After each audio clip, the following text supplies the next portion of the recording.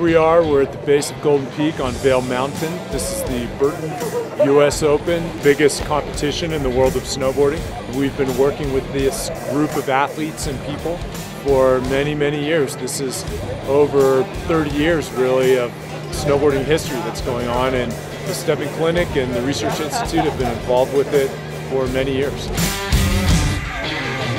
I'm running the medical program along with a team of physicians, some of our fellows that have been trained with us over the years that we've brought back.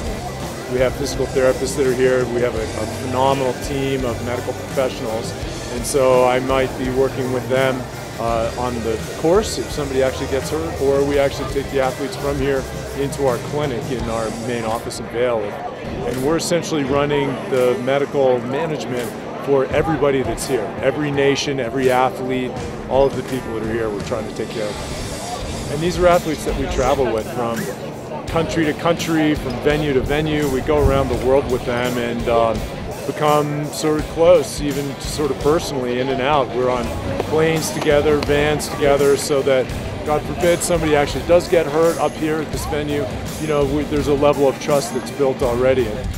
I'm glad I got one down in case it does just get dark. It might start snowing a little bit more too. It's kind of been spitting. All right, have fun on number 2. Ultimately, my day job is in the operating room, but this is ultimately what I live for. This is really a pleasure and a privilege to be part of this event and these people and creating the relationships.